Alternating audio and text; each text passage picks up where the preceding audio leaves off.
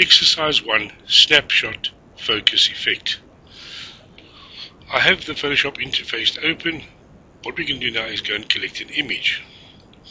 File, Open. We will go to our folder where the images are and we'll click on the required image and we'll bring it in. The first thing I'm going to do is have a look at the size of my image. So I'll go to Image, Image Size, and I'll have a look at the physical size of the image. And I can now reduce it, enlarge it, change it. If I want to make it sort of 15 by 10, I can actually do that here. But in my case, all I want to do is make sure that we're working at 300 dpi. So I uncheck the resample image, change it to 300, recheck it, and now by clicking here I have not allowed my image to grow in physical size, only in resolution. Let me say OK. Now I've got a 300 dpi image. Now what I want to explain is layers.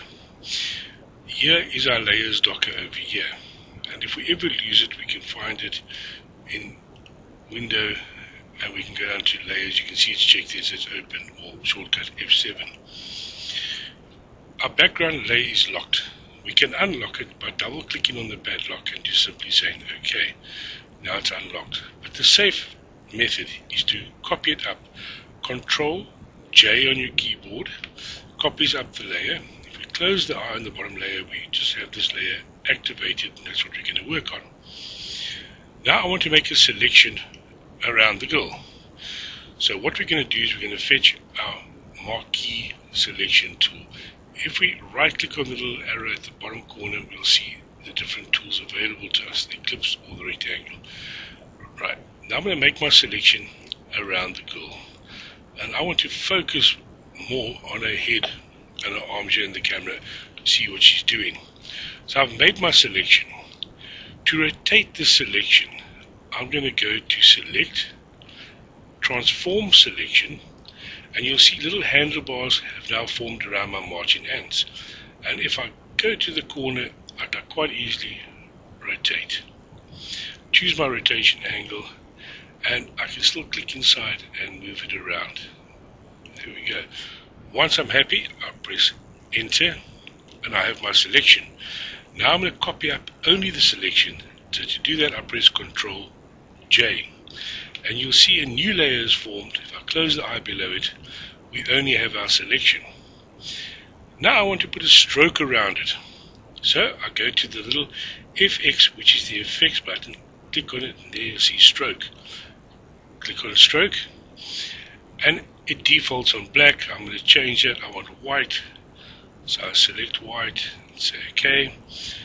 Now if we look at our stroke, it's on the outside, and you see how rounded it is. So if I rechange that to inside, it now squares off. So I want a nice square stroke, and that's broad enough. Now I can just say OK, but I also want a drop shadow.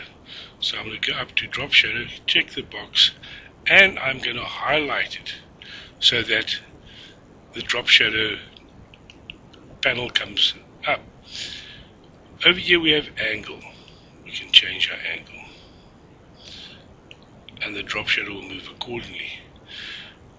Our blend mode we're going to use is normal. We'll stay there for now. And our distance, you can see what happens as we move our distance, our spread, and our size. So the size, you can see how it softens it up. We don't want quite so much. We just want a nice little drop shadow. We can also click on the drop shadow and pull it, which is quite handy. So we've chosen something like that, we're happy with it, we say OK. And now we have the little snapshot centerpiece sticking out. If we reactivate the layer below, we can see what we've done. But now it looks like we just put a little square in the middle of with the drop shadow. So we're going to activate that layer by clicking on it, making it blue. And now we're going to lighten it a bit. And we're going to go to Image, Adjustments, We're going to go to levels. You can see the shortcut key, Control L. So in future you can just press Control L. We're going to levels. Now we have two ways of changing our levels. We can just go down to output levels instead of play on the top. We'll use that more bit later. And you can see there, by moving the black in, we're lightening the whole image. Or we can move the white down towards the black and thus darken the image. And as we do this darkening effect, you can see how we've highlighted the girl and what she's doing and taken out most of the surrounds. I'll just say okay there.